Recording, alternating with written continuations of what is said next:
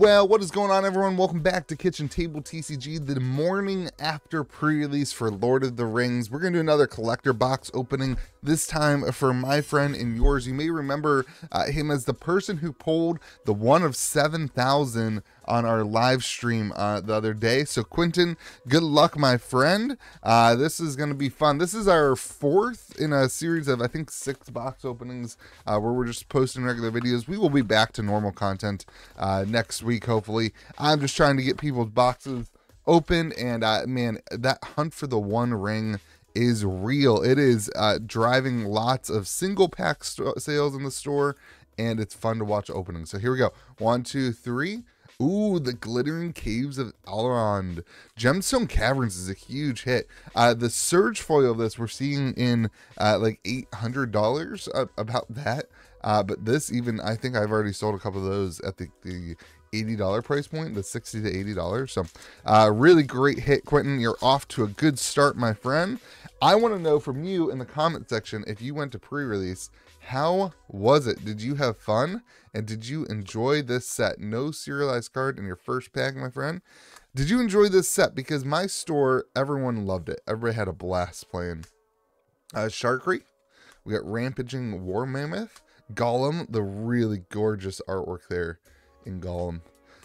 Ooh, Caracas. Dude, this is going to be one of those boxes. You can feel it coming. Storm of Saruman. We've seen a couple of these boxes where it's just loaded with those realms and relics, which are holding better value than I would have thought. So is the One Ring. The One Ring is holding better value than I would have thought. There's a lot of things in this set that so far seem to be holding value better than I would have believed or would have predicted. I think that is because people are collecting sets, which is wild, because this set's massive. Gollum, this is part of the full artwork. The bundles are selling like crazy in store because of that artwork. Everyone kind of saying this is the best bundle they've ever seen for Magic. I kind of agree with that. Like, the value inside of that bundle is absolutely insane. If the One Ring continues to hold in price, that really holds true. But people just wanted to walk home yesterday with One Ring. Speaking of the One Ring, we've started to see, ooh, Storm of Saruman. Gorgeous artwork. And we have started to see some fakes of the One Ring popping up from booster box opening videos. Oops, as I drop a card. Sorry, my friend. Oh, Fangorn, the Tree Shepherd. All right, our mythics have been interesting here. We're starting to see some fakes, and you're going to see a lot of them. You're going to see a lot of fakes in this set of the One Ring. Here's some ways to know if it's actually a serialized card. The embossed, the logo, the serialized thing is actually embossed. So if they hold it and you don't see any like reflection here, that's how you know it's fake. Ooh, Radagast the Brown, gorgeous card. Look at that artwork. The artwork in the set is what really, Saruman. That is the better commander in the deck, everyone. It is the better commander. You prove me wrong, but that is the better commander in the deck. Ooh, Nazgul and foil and another Saruman. Oh my gosh, dude. What a pack. The Nazguls are selling pretty well too. I think the non-foil ones are like $1 or $2 because there's 9 different arts. So people are like, they just did stuff like that in the set that's driving so much value in the packs. Like, this is why you're seeing booster boxes for $460. It's not the One Ring, it's that every single thing they did in the set. Oh my gosh, like Bajukubak, it's gorgeous. This is a 30-cent card, but in this version it's going to be worth more just because of the way they did the and Shadow of the Enemy, just because of the way they did that whole subset. It's just perfect. Shadow of the Enemy, gorgeous. That subset, there are so many people I've talked to who pull 1 or 2 of those subset cards, and then they say, man, I just want all of them. Their first initial reaction isn't, what's the value and can I sell it? Their first initial reaction is, I want all of these subset because the cards are iconic for Magic, and then the artwork and the tie to Lord of the Rings was so well done that they're all about it. Sauron the Necromancer, Wizard's Rockets, that's part of that full art thing, and Frodo Sauron's Bane. So singles prices, I think, are still, I mean, this is coming from somebody who's selling lots of singles on TCG Player right now.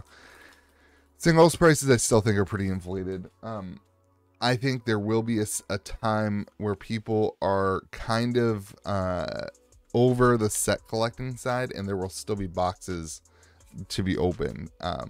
There is going to be a chunk of these boxes that don't get. I honestly, I'm kind of the feeling that one ring is going to stay in a box that's not open at this point. We've seen a ton of boxes opened in the community.